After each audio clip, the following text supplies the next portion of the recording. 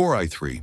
Core i3 is Intel's low-tier processor that's built for basic computing and light multitasking. It usually comes with 4 to 6 cores, which is good enough for browsing the internet, watching videos, or working on several documents at once. You can even play some light games too, but if you try to run heavy work like rendering or modern AAA game, it's possible, but there's going to be some lagging and stuttering. But that's actually what makes this processor cheap and a good entry-level CPU for a budget computer. Oh yeah, another important thing to understand is, if you look at the end of the CPU name, you'll sometimes see a letter or suffix. That suffix actually shows what kind of performance or feature the CPU has. For example, laptop variants of the i3 usually come with the U suffix. This means the CPU will prioritize limiting its power so that the laptop generates less heat and has longer battery life. And this is useful for office workers or students because they don't have to keep recharging their laptop since it can last through an entire day. On desktop, Intel Core processors usually come with integrated graphics,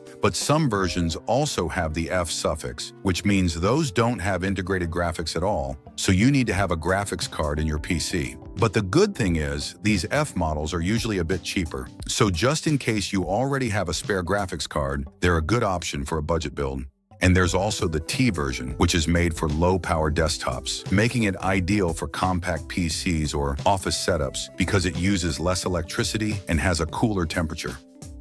Core i5. Intel Core i5 is the mid-tier processor and also one of the most used CPUs by a lot of people. That's because it's still cheap, but also more powerful than Intel Core i3. i5 processors come with 6 or even 14 cores, which makes them good enough for doing photo or video editing, programming, and of course, gaming as well.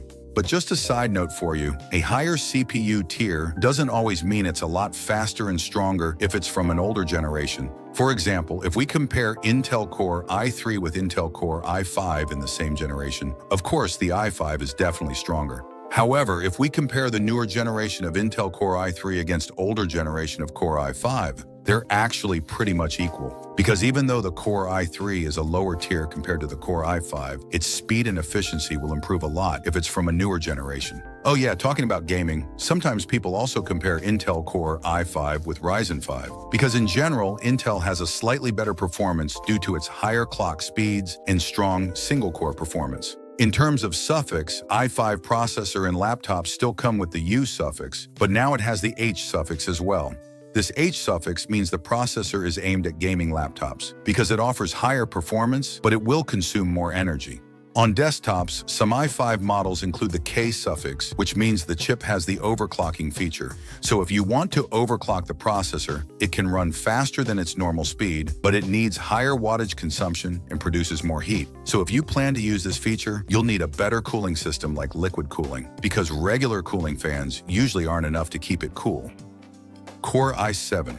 Intel Core i7 is a high-performance processor for people like content creators who need to run heavy programs and multitasking at the same time. So if you can play a game on high settings with Core i5, with Core i7, you can play your game at high settings while recording your gameplay with OBS Studio, opening Discord, and opening a lot of Chrome tabs without lagging. And it's all possible because Core i7 has more cores, usually around 8 to 20 cores. And in terms of suffix, i7 in laptops usually comes with the HX suffix. The HX is basically like the H suffix, but HX gives you a lot higher performance. It usually comes in some thick, high-end gaming laptops because it requires larger cooling systems to cool off the heat. Oh yeah, as for desktops, there is also a variant called KF. It simply means the processor has the overclocking feature, but it doesn't have integrated graphics, which makes it cheaper compared to the one with the K variant. But just to let you know though, people these days prefer AMD instead of Intel, especially for the high-end tier like Core i7 and Ryzen 7. Because while Intel CPUs still perform well,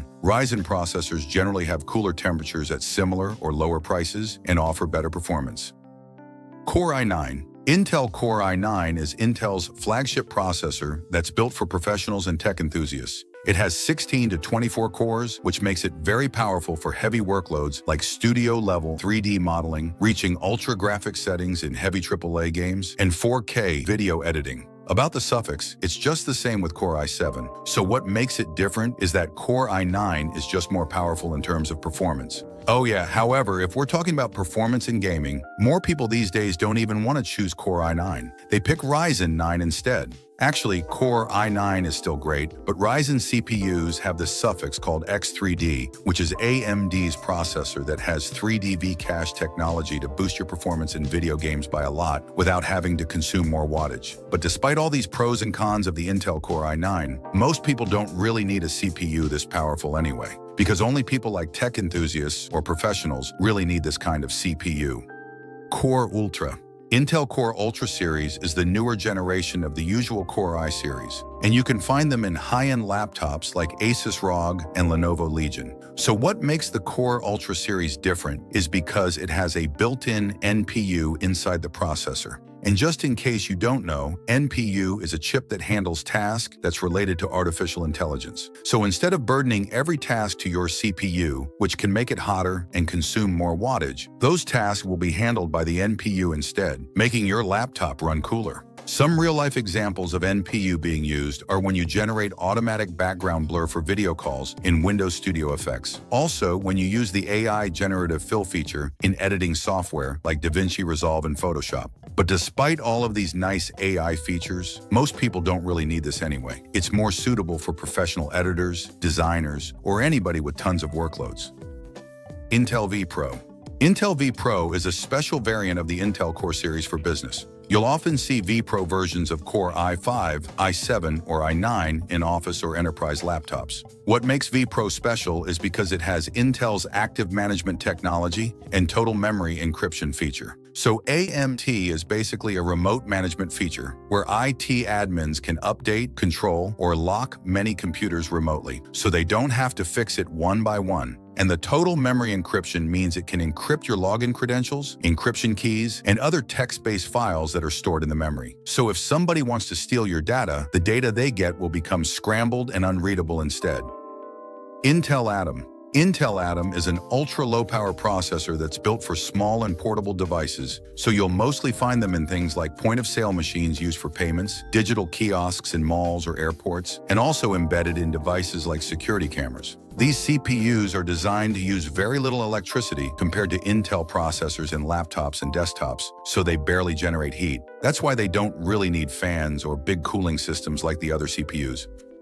Intel Celeron. Intel Celeron was Intel's weakest processor series that's literally made for really basic tasks like typing documents. It was mostly used in cheap laptops and office PCs back in the early 2000s, but Intel officially discontinued it in 2023 since nobody's really using this weak CPU anymore. In fact, if you check CPU benchmark rankings of 273 Intel processors, the Intel Celeron series sits at the very bottom. The reason why it's so weak is because it was originally Intel's normal chip, but it came with defects and errors. So Intel decided to disable those defective cores to make them function normally, and then they call it Celeron. That's why if you open one browser tab with Celeron, everything's just fine. But the moment you open two, the whole system starts to lag. Intel Pentium. Intel Pentium was basically the same as Intel Celeron. They both were weak and got discontinued in 2023. But the difference is, Pentium was slightly stronger and more expensive than Celeron, so you could open more browser tabs or run simple office apps more smoothly. It could even handle some games like chess and the classic Doom game.